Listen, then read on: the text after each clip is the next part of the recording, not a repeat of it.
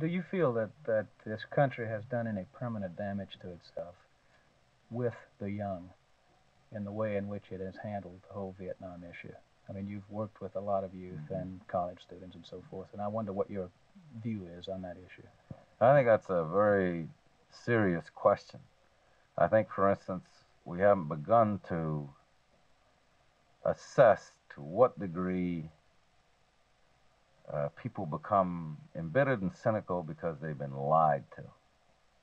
Now, youth is an age which believes in truth. It's a kind of age of purity.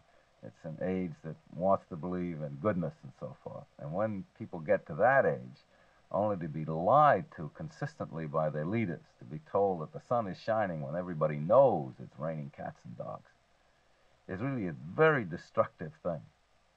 And that's why I think some kind of confession from leaders would be good not only for their souls, but it'd be very good for the soul of youth, to realize that these are human beings and they're able to face up to the fact that they made mistakes and they're truly repentant about it all.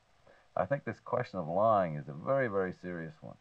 I think another question which is very serious is the sense of powerlessness. Most sensitive, intelligent young folk, and I must say, I do too feel this way. You wake up in the morning, you feel like a sensitive grain of wheat looking at a millstone.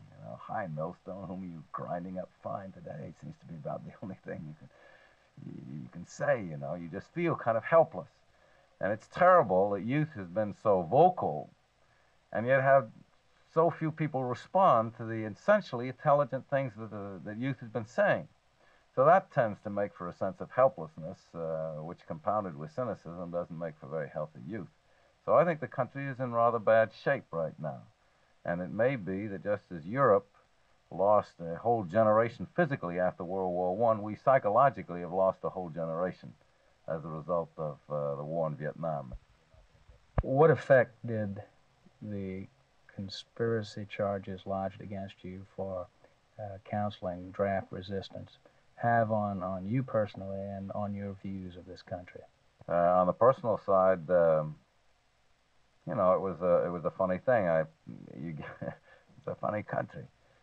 You get indicted, and suddenly you have a platform because the press is more interested in what's sensational than in what's valuable.